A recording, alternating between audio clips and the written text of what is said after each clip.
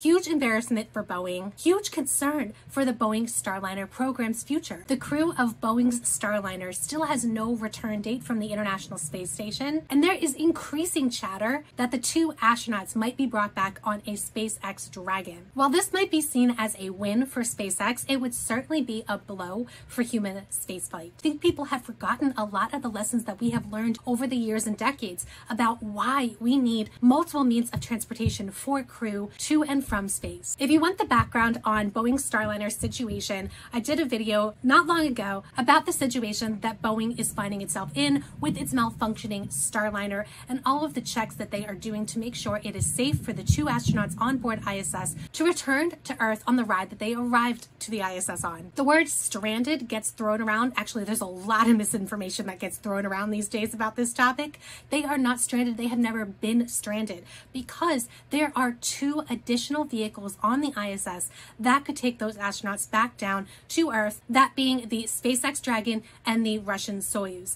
Additionally, Boeing and NASA have already said that Starliner could return the astronauts in an emergency situation. That said, it's not looking good for the Starliner situation. What was initially thought to be just over a week-long mission has now extended over 50 days, and today we learned that while they don't have a date for return, it won't be until August at the earliest. Huge embarrassment for Boeing, huge concern for the Boeing Starliner program's future. There was a thought that was thrown around today that if NASA decides to return those astronauts on a SpaceX Dragon, that would be the end of the Starliner program. I don't necessarily agree with that. No one is saying that, no one on the Boeing side, no one on the NASA side.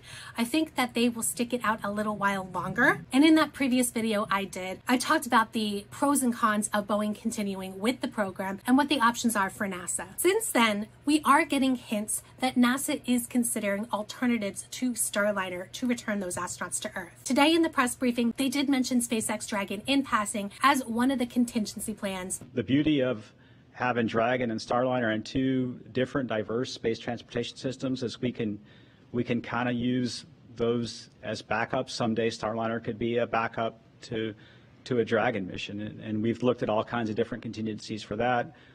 You've seen the Russians send up an empty Soyuz, right, to return a crew when they had a coolant leak. So I think that the beauty of what we have in commercial crew is two different systems, and we would employ those systems if we need to. On July 15th, NASA awarded SpaceX a contract called a Special Study for Emergency Response, a small study, $266,000. If you remember a time a couple of years ago when Frank Rubio was stuck on the ISS, NASA awarded a similar contract to SpaceX to look to see whether Frank Rubio could return on SpaceX, even though he did not arrive to the ISS on SpaceX. Even though NASA denies this most recent study from July 15th is in any way connected to Starliner, we all know that it is, which again would be a huge win for SpaceX. It would be a huge blow, even more of a blow for Boeing, but it would not be good for human spaceflight. Despite all the work that has been done over the decades to develop human spaceflight, we still lack the transportation to do something as basic as send people to low Earth orbit and return them back to Earth reliably. Right now, even the future of launching crew on Dragon is uncertain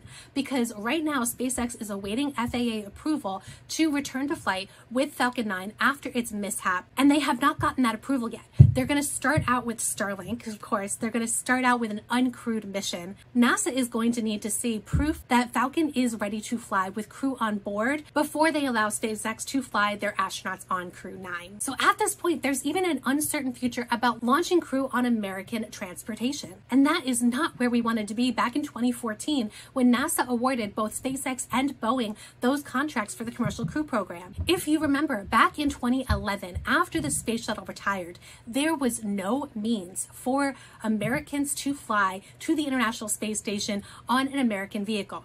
We relied solely on the Russians to carry astronauts to the ISS. Same thing after the Columbia incident with Space Shuttle, 2.5 years it took for return to flight after Columbia, and in the meantime, all of the expeditions to the ISS were on Soyuz. Relations with Russia and the United States right now are not great, and NASA does not want to be in a position where it needs to rely in any way on the Russians to transport Americans to the ISS, with the exception of the crew exchange program, which has not been interrupted. That is still ongoing. What are the alternatives to getting to the ISS? Well, not Orion. At one point, Orion was conceived to bring astronauts to the International Space Station to LEO.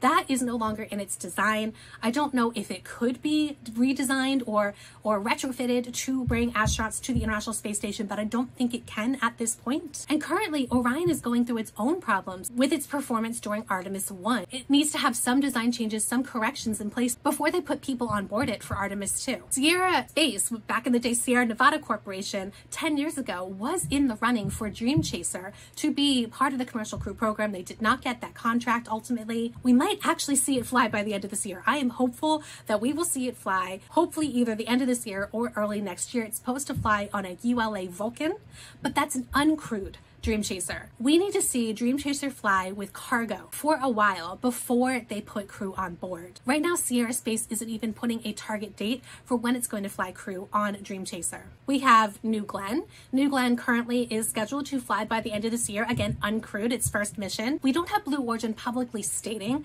that New Glenn will carry astronauts, but we know internally they are working on a crew capsule to put on top of New Glenn, which is very logical, right? Because they already have New Shepard, which flies crew to suborbital space. It flies passengers to suborbital space. But we don't have any dates for that either. So what else? What about government? The only governments that have the independent ability to launch astronauts aside from the United States would be Russia and China.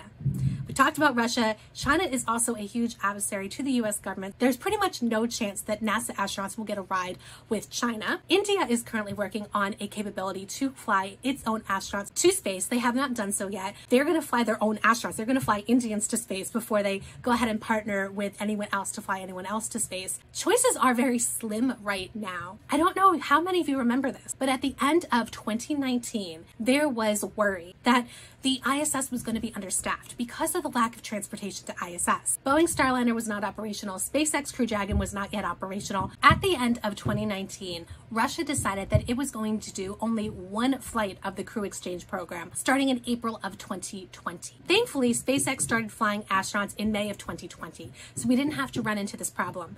But I definitely remember, I gave a quote to New Scientist about the fact that because we were so reliant on the Russians, we were reliant on their schedule, on whatever they decided to charge NASA, on the very running, the maintenance and operations of the ISS. And that is not a position that NASA wants to be in ever again. And really, if we are going to be a spacefaring civilization, we need multiple means of transportation to space. As successful and inspiring as SpaceX's achievements are, we cannot rely on just SpaceX. We need multiple carriers. We need multiple spaceflight providers. If not Boeing Starliner, then we need others to come in and offer those alternatives when they are needed. So I'm rooting for Boeing Starliner. In that video I did a few weeks back, I stated that I don't think that they are commercially competitive. Now I know that no, they're definitely not commercially competitive. No one outside of NASA is going to buy a Starliner flight. However, NASA needs them. NASA needs them for the ISS, and who knows what's going to happen in the future with commercial space stations. So I'm really wishing Starliner the best of luck. I hope that they can come home in August, and I hope that the first full Starliner mission, Starliner 1, isn't too delayed.